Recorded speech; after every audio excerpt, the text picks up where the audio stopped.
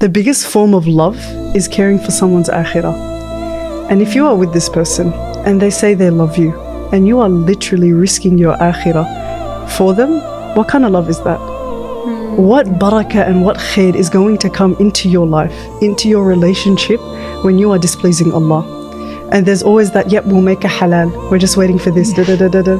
Yeah. If you want it to be halal, you need to make a halal from the get-go. Whatever relationship you're in, you want to get married, right? You want barakah in it. Or do you want to get married and no barakah and you leave after 2 days? Leave it for the sake of Allah. And when the Prophet ﷺ says that he will replace it with better, that better isn't up to you. That whatever is better isn't according to you. Allah knows best. Allah knows you, and He loves you more than your own mother loves you, more than anyone in this world loves you.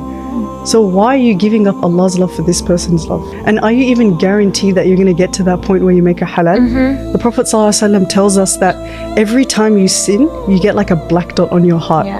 You think your heart's literally becoming black. Like, picture that. And Allah subhanahu wa ta'ala doesn't just say don't commit zina. He says don't go near it.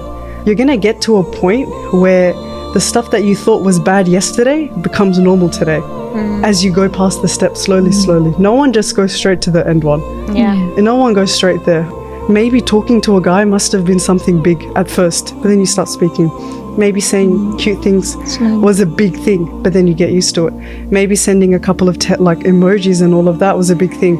Maybe being with a guy by yourself, but was a big thing. But then you get past that, and then you look back, and it's like, why don't you feel bad anymore? Why don't you feel guilty anymore? It's those black dots that you are putting on your heart. So just stop it. It's going to be so hard because it's literally really your world right now. Everything about you is connected to this relationship. But remember that Allah loves you more than anyone loves you. More than that person loves you, Allah loves you. He wants that absolute best for you.